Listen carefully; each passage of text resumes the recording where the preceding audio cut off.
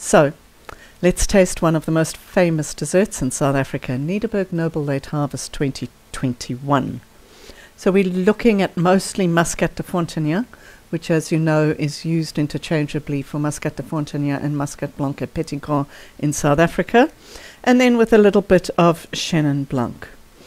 The wine is obviously, as it says in its name, Noble Late Harvest, so that is botrytis infested, or should I say kissed by botrytis instead.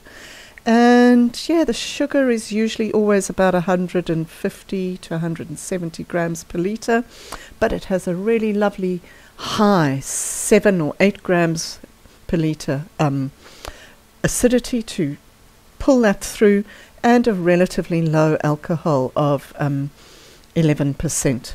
So let's see what we've got. Obviously, it's going to be either a sweet wine, or it's going to be a wooded wine, given that colour. But just looking at the viscosity, the glycerol content of that, you're going to know that it's sweet. And then, of course, when you smell it. Obvious botrytis infection here. Beautiful, beautiful. Almonds. I've seldom picked up almonds on this, but it has got a nice real almond marzipan character. And then the apricot that I associate with botrytis,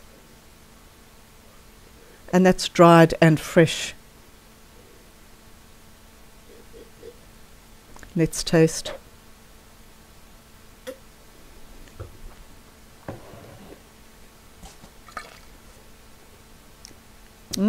Obvious sweetness there. So, but very well balanced with the acidity.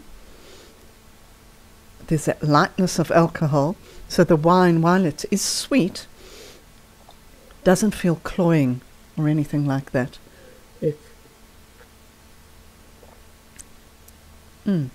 Just really nice and super to drink. Oh, it makes me want a creme brulee. I really think that almond character is quite stand out. And there's a little bit of fresh green herbs as well on there. Super. Drinking well.